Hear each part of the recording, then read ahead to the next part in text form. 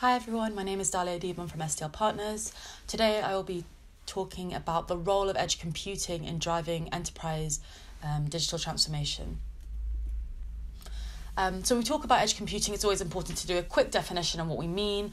I suppose one thing is to put into context, and from an enterprise perspective, it's really about changing the way IT infrastructure works and OT infrastructure works, and providing enterprises with more options. So before, as an enterprise or a developer, there were only, at the moment even, there are only a few options of where to run and compute and store data. And that's usually either on premises, in a data center, or it's in a remote data center or the cloud.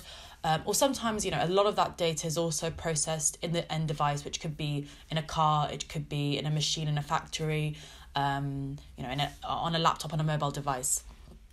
And what edge computing is all about is moving that compute and processing in particular, and sometimes storage, closer to the end device or closer to the source of where the data is generated. So edge computing is partly a physical aspect. It's really about the compute being physically closer to that source of data, but it's also a software aspect in the sense that it's really about enabling enterprises to be able to move those workloads easily and to be able to access infrastructure in a very flexible and seamless way. So the question is always, then what are the benefits? And there's two ways to look at it. One thing is to say, okay, well, my status quo, my default option is to host the workloads in the cloud. And so, why should I move the cloud to the edge, or, why should I move those workloads to the edge? And the first reason is latency. It's always about latency. That's what tends to be brought up in these edge compute discussions. And low latency, is due to the fact that the data packet is having to travel across a sort of a shorter distance, if you will. That reduces the latency of the application, and so things can the round trip time and the overall application latency can be reduced dramatically by reducing the time between the data being sort of produced and then processed and sort of taken to the cloud. The second thing is the cost of bandwidth. And again, there is a cost associated with moving those data packets through a network or through multiple networks if we're going to the cloud, and bringing that compute resource closer avoids the need to have to traverse all over the full network. The last thing is data security, and this is becoming more and more prevalent and more of a sort of a key priority for enterprises, partly because of regulation, and you have increasing regulation that's being done at a sort of a national level, and also sometimes it's even at a sort of a state or municipal level, and that can make it very complicated for an enterprise to manage data, and also to ensure that data is stored, especially in a sort of federated way, and the enterprise is aware of where the data is stored, because there are compliance issues related to data storage and security. The other thing is that enterprises themselves are conscious of their own privacy and security and cybersecurity issues, and we've heard a lot when we've done interviews, say from the manufacturing industry. The manufacturers themselves are very sensitive about their data, their sort of precious IP being in the hands of anyone else. So if they're running an IoT application in the cloud, for them that could be a sort of a security risk for them, because there is a cloud infrastructure company or even an IoT solution provider who has potentially access to all the IP related to how their manufacturing process works. Then the other way of looking at the benefits of edge is saying, okay, well, a lot of my compute actually happens on the device, or maybe in sort of more monolithic architectures on premises, or in sort of traditional, more dedicated appliances where the software is tightly integrated to the hardware, and there isn't this sort of cloud-like remote management capability. And the reasons there for moving that to an edge, first of all, it's to reduce the cost of infrastructure, where you have where you have, a lot of the time an enterprise has to invest quite heavy amounts of CapEx to put an on-premise data center in place, or, if each application, each software is on a separate piece of hardware, that adds up and that takes up space, and also it's costly. And you can see that in certain environments, say in retail, that's particularly an issue where that real estate is expensive and they don't really want to be using that sort of precious space for putting in servers. They want to be able to consolidate that, and so taking that off the premises has huge benefits. The other thing is mobility. So the challenge of tying something to a device or tying something to a physical location on premises is that you then can't access that application if you move around, and you need that level of mobility. And enterprises, I guess, have been able to access IT infrastructure to enable branches to access applications, but it becomes more difficult when you have a very remote workforce where people are working from home, or people are there are workers sort of in the logistics field or field force workers. They always need to access the applications, but also need to access them in a way that's resilient and with low latency, and that's why you may want to run those applications at the edge. And then the last 2 points are about increasing flexibility and scalability. So again, bearing in mind that edge compute is also sort of about edge cloud, if you will, or it's a software element, and it's about bringing those capabilities that we have in the cloud around flexibility and scalability to compute resources which have traditionally been quite siloed in nature or monolithic or not as flexible. And by having sort of distributed cloud infrastructure almost on which could be on gateways, which could be in servers, which could be in mini data centers, being able to access all that compute resource in a cloud-like way is beneficial, because it again reduces that upfront CapEx. It makes things more agile for the enterprise, where they can scale up demand for their compute resources when they need to. And then the last thing is that, by sort of disaggregating software and hardware and making edge compute accessing edge compute and using standardized flexible tools, that reduces vendor lock-in, where you don't have a single vendor to provide you the application, the software platforms and the hardware all integrated. You can go to different vendors for each part. And this sort of next slide just shows that in a different way, where you have, I guess, this framework that I've just described in a nutshell. So, just to reiterate, low latency, reduced backhaul, data localization, those are key characteristics of computing applications locally, historically. So an enterprise will always put their applications on premise if it's mission critical and low latency is critical, versus cloud-like capabilities are associated with the scalability, flexibility aspect, mobility, so being able to access the applications everywhere, having that level of resilience which the cloud brings, that sort of thing. And so the edge is really bringing those two sides together. And these benefits differ across each different industries, and this is quite a high level view of looking at it, but you, as I mentioned, we've got industries like manufacturing, where much of the types of applications which are going to be running on edges are IT, but are also the OT applications, which are mission critical to running their factory. And so things around low latency, reliability, and keeping data local are paramount to them. But so is reducing backhaul, because with all that IoT data now being produced, with hundreds of sensors in a manufacturing plant, that is unfeasible to be to sort of go to the cloud, because of the amount of raw data that it will cost to try to go over the network. On the other hand, you have, I guess, industries like retail I mentioned, where there it's more around maybe taking applications or accessing applications which may have resided on a single device before. So, for example, we'll go through a few real life examples here, but in the retail store, you are trying to create immersive experiences, and a lot of the time that is tied to a physical device, which could be a big screen, a sort of digital screen, or it might be a augmented reality mirror.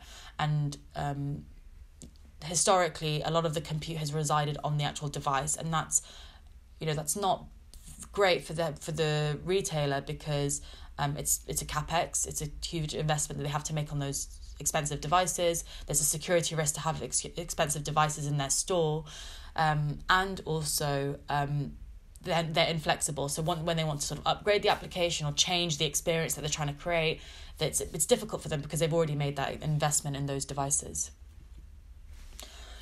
And so broadly speaking, edge is somewhere between these devices where software is tightly coupled with hardware and the internet, or where the data centers are today. And there are different almost levels of edge computing where you have say the device edge, if we start there, which is, sometimes you can think of smart devices being a device edge, and this is a bit of a grey area of, when is it an edge device versus just an ordinary end device with some compute processing. I think the key thing is that device needs to be, virtualized, if you will. It needs to have some of the capabilities that you'd associate with almost like a cloud application.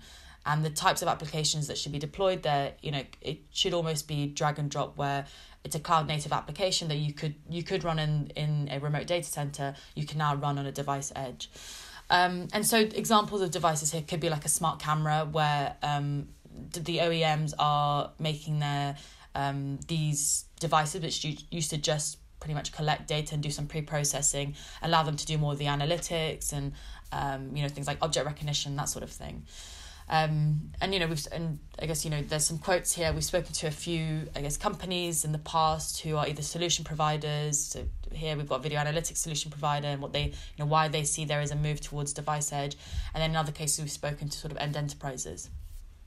The second category of edge is on-premises edge, which is putting the edge compute resource, at the customer site, at the enterprise site, which could be a building, could be it could be a factory, it could be a retail store, as I mentioned, it could be a hospital, and a lot of the time, this is about keeping things secure in the customer premises, reducing latency by putting those applications closer to the source of the data. And then the last kind of category is network edge or multi-access edge computing. And this is coming from the telecoms industry, where they are evolving their networking sites. So they have points of presence or facilities that are running their network functions and their network infrastructure. They're evolving those to become more like data centers. And so they by hosting applications on that type of edge, you dramatically reduce latency, because you reduce the need for the application to go through the network and back, and reduce that round trip time. And it's interesting, I guess, to see what the public cloud providers or the hyperscale cloud providers are doing in this space, because they are moving to the edge. Their bread and butter is the centralized cloud. And, their data centers would be that sort of internet bucket, as I had in the previous slide. But I guess initially they all have sort of some level of CDN offerings, and they have access to more regional data centers and space in internet exchange providers, for example, and they are increasing their footprint in those data centers. But that's always primarily been for their CDN service or for their internal applications, if you will. So, for example, even though Google's not on here, Google uses its own CDN network and sort of CDN data centers for YouTube, for example, so to cache YouTube.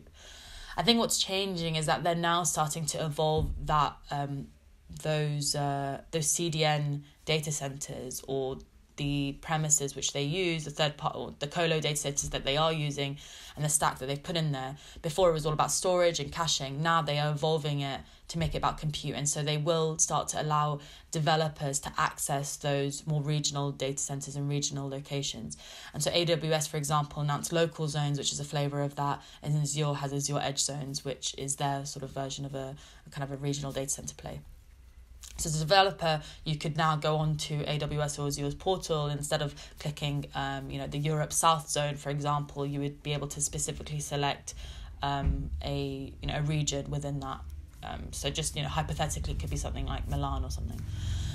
And then I guess the next sort of chronologically, what happened next is that they moved into the on-premise or the device world and tried to bring in some IoT services with things like Azure IoT Edge and Greengrass, and that was a software-based solution. What they've done since is evolve that to actually provide a compute device as well, so the physical element, and that's where Outpost and Azure Stack and Azure Stack Edge come along.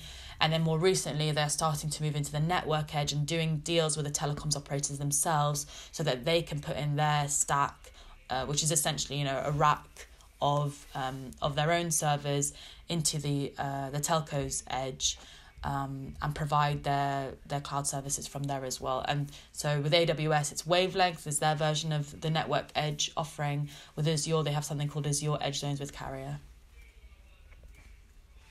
So going back to then, the enterprise though, and why does the enterprise, where does Edge fit into their digital transformation? We've kind of talked about the benefits of Edge, but it all really fits into a more broad theme around digital transformation, because that's primarily what these enterprises are trying to do. They're trying to transform so that they can either improve efficiencies, whether it's about reducing waste and defects by automatically detecting faults in real time using sort of IoT devices, or it could be about increasing the asset lifetime by doing things like predictive maintenance to keep the asset running for longer. So these are the types of applications that Edge enables, which then enable digital transformation. And you can see some some quotes here about the dynamic between operational technology and IT technology, and that's coming together. And that's a bit of a challenge, but it's also quite key in edge computing. The other side of digital transformation are these new business models. So some of the underlying objectives are about improving efficiencies and primarily saving costs. But on the other side, you also have sort of the new business models element, where in many industries, they're moving towards more service type business models. So, X as a service, or taking manufacturing as an example, they're doing things like providing assets as a service, where, rather than a traditional business model where they will ask the customer to just pay for the product up front, they'll provide it as a service, and they'll bundle in maintenance services and insight services, and allow the customer to know, if it was an engine, for example, they would allow the customer to know where the engine is, how it's running, how, if there's any problems with it, that sort of thing. And that's quite cool for them to survive and to evolve and to keep growing their revenue base. The second thing is just sort of a more data-driven business model, where you have this sort of data-driven product development going on. And again, just taking manufacturing as an example here, they need insights on how their products are being used to be able to create the new version of their products. Whereas before, they sort of sold them and they had no idea how the customer was using them, who was using them, why they were using them, and all that sort of thing. And that's quite key for them to, again, for competitive reasons, to develop products that are beneficial. And now I'm just going to go through a few examples here. So first one is in manufacturing, and I think I've explained some of this, where you have kind of an edge compute platform in the manufacturing plant, and it's doing things like transforming data, aggregating data from multiple machines, filtering data that's not interesting, where, for example, you have all this raw data coming in from the sensors. What you really want to do is be able to filter out the anomalies, for example, and just send the spikes or the troughs to a cloud. Some machine learning algorithms might be executed on the edge compute as well. And that enables applications like condition-based monitoring, which is sort of what I mentioned earlier about being able to remotely monitor assets, predictive maintenance, which is all kind of a step above that, using now AI and ML on that data to be able to predict when a machine is going to break down and make sure it's fixed ahead of time. And then you have things like just general real-time automation of the plant. And this is, fundamental for manufacturing as they try and evolve their processes to become Industry 4.0 and IoT based. And I've just got a few logos here to show some companies who are providing some of these edge analytics capabilities, these sort of software platforms, if you will. Another big application for Edge is AR and VR and a sort of immersive experiences. And here I'm just showing, I guess, different compute resources where you have device, on-prem edge, network edge, and the cloud. And what happens today is that you have sort of AR applications that could be rendered. So the actual virtual reality could be rendered from the cloud. And the problem with that is latency, and it's very critical for AR and VR, especially for virtual reality, because your frame of reference is what you're seeing in front of you in that virtual reality headset. So if you move and the image doesn't move with you, that actually sort of creates a motion sickness element. And so, the milliseconds that are required are sub 100 milliseconds between, round trip to enable that AR, VR application to work properly. And I think what we've seen today is that actually most VR applications are run from the device themselves. So you have the content loaded on the device, or you have it, the device tethered to a local compute or a laptop to do the actual rendering. And that's not ideal, and that's not going to allow AR, VR to scale. You need it to be fully mobile, and you need it to be sort of wireless. And so, that's where the network edge or an on-prem edge can really benefit, where you run the AR, VR application or you render it from a network edge, so that you can reduce that latency to under 100 milliseconds, and you then only use the VR headset to display what was rendered from the network edge.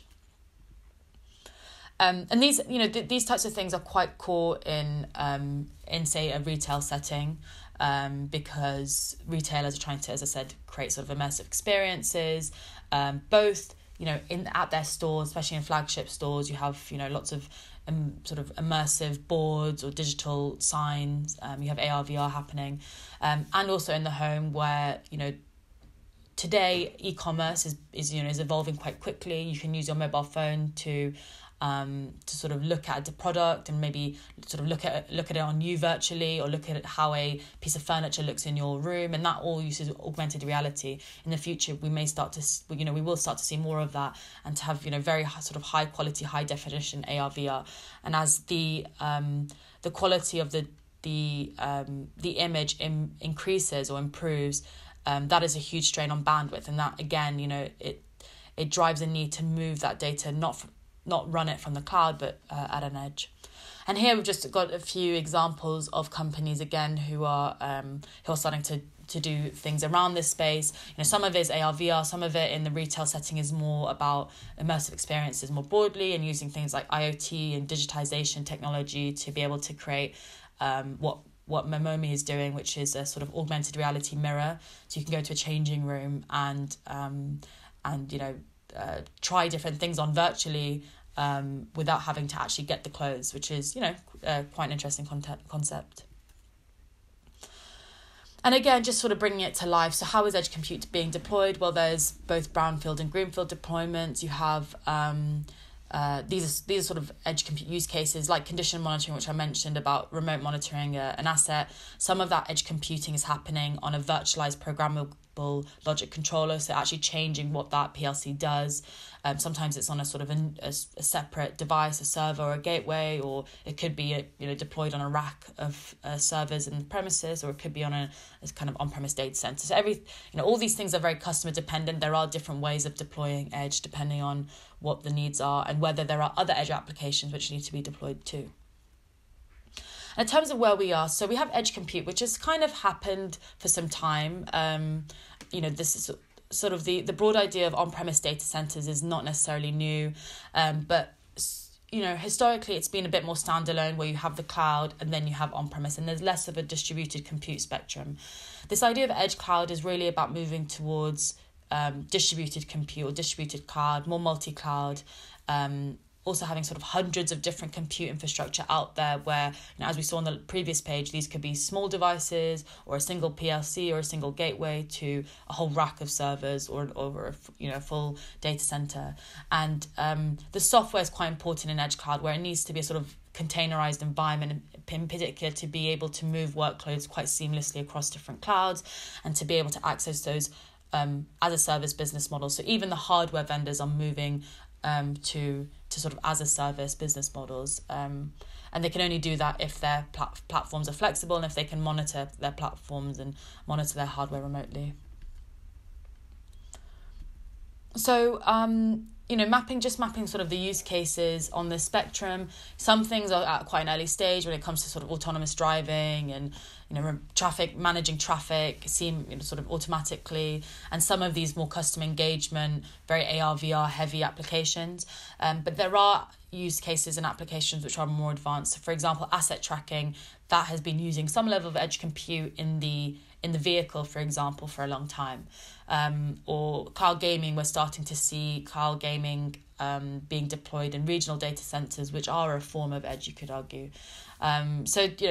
Things are moving quite quickly, applications are moving, sometimes other technologies need to come together and sort of advance, whether it's in the IoT space or AR, VR, to sort of push things along. And then I guess the last thing I wanted to touch on is just the edge compute challenges, and this range from, these are some of the barriers to overcome. This ranges from sort of organizational ones and non-technology challenges where you have conflicts between IT and OT, for example, and that's something that's prevalent as, say, manufacturers move to Industry 4.0, and in general, in other sectors, say oil and gas as well, IT and OT have been quite distinct. Now with Edge, they're coming closer together, and there's a challenge of who's the decision maker there. Is it someone who heads up IT? Is it someone who heads up OT? Is there a need to evolve that organizational structure? Second thing is about culture and education. As with any change, this takes time. It takes time for enterprises to implement these new applications. So, for example, predictive maintenance, that fundamentally changes how maintenance is conducted. And that takes time to train people about it, takes time to make them comfortable about it, and then, to allow them to give them the tools to use that technology. Third thing is data compliance and regulation. I think I mentioned this at the start, but that's becoming increasingly a challenge. And the challenge is not just being aware of different regulations. So say for a multinational, they need to be aware of different regulations, different jurisdictions, but they also need to be able to manage their data seamlessly. And today it's quite manual in the sense that they sort of either store data in a data center in India, for example, or in China. They have to manually move that data, or in the US, or in Europe. Ideally what should happen is that things are automated in a way so you can almost label data, and that data moves in the right edge or in the right cloud, depending on the needs of the enterprise, and also depending on who the user is and where that, which jurisdiction is relevant to that user. And then the last ones are a bit more sort of technology focused, where the first thing is that, because of this move from, a lot of IT is coming into OT, and that's a big part of Edge, using that IT-like infrastructure for OT in an on-premise environment or in some kind of Edge-like environment. But the challenge is that it's not drag and drop, and that there do need to be some changes. So this could be about things like making equipment more ruggedized, the servers more ruggedized, so that they can withstand the environment in harsh conditions. For example, in a remote oil rig. Or it can also be about making it suitable for the customer's needs in almost the opposite way, where, again, like taking retail, or I don't know, for example, in a kind of a more hospitality environment, or in a stadium, or whatever it might be. You don't really want huge deployments of edge compute, physical deployments. You need things that are small, that can slot in easily, and don't take up too much space. And then second last thing is about making the business case. Enterprises do need to have a think about, what's going to be cloud, what's going to be edge. There is a cost associated with both. It can be difficult, and a lot of these industries are already cash strapped. They're already in a hugely competitive environment, so it's very critical that there is a clear business case for changing how their infrastructure evolves. And then the last thing is the partner ecosystem. And again, Edge is still relatively new, and it's not so clear who are the leaders in Edge, or who to partner with. And it's quite fragmented, because you almost need different parts of the ecosystem to bring it all together. And this diagram here sort of shows that, where this is kind of essentially the value chain of Edge, where you have the facility, the premises, the network part, or connectivity, hardware, software infrastructure, etc. all these need to come together, and there are specialists in each domain, so it can be quite confusing for an enterprise, but it is quite important to pick the right partners to build your edge compute. So what to do? Well, first thing I guess, is to build that business case, define the key drivers, the KPIs, figure out which applications need edge, understand this difference between I2 and O2, and how to bring those together, whether there's also an organizational structure that needs to take place, that's almost its own business case in its own right. Second thing is defining some guiding principles to make sure that the plan is future proof. So what I mean by that is that what edge computing is allowing enterprises to do is to learn from the mistakes of the past, where traditionally it's all been about proprietary systems, and that has got enterprises in certain industries in quite a difficult position, as they have had external pressure to evolve and they are being disrupted, but they're unable to change because their physical or their IT and OT infrastructure is not flexible. So it's important to make sure that even though maybe the applications for edge are not clear yet, and it's there is an unknown for the future, but to actually put that foundation in place that will be future proof and will allow the enterprise to be flexible and to change things going forward.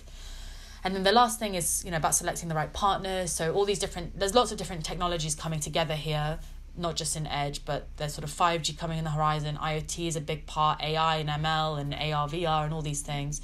And so again, you need to make sure you have the right partners who understand these technologies and are able to augment them into their solutions, if not today, then in the future.